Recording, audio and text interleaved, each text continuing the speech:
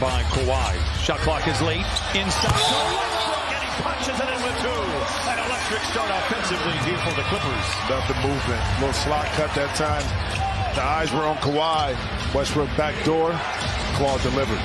But Paul George picking up Simons at half court, knocks the ball out of bounds. He is one of the league leaders annually in deflections. Well, this is what can make this team so devastating to stop, because between Paul George and also Kawhi Leonard, a lot of the defensive attention is going to be based upon them. If you cut. An 11-4 start. Clippers have hit 5 of 10 shots, and now the 5th turnover. Lob to Westbrook. And throws it down. Timeout, Portland.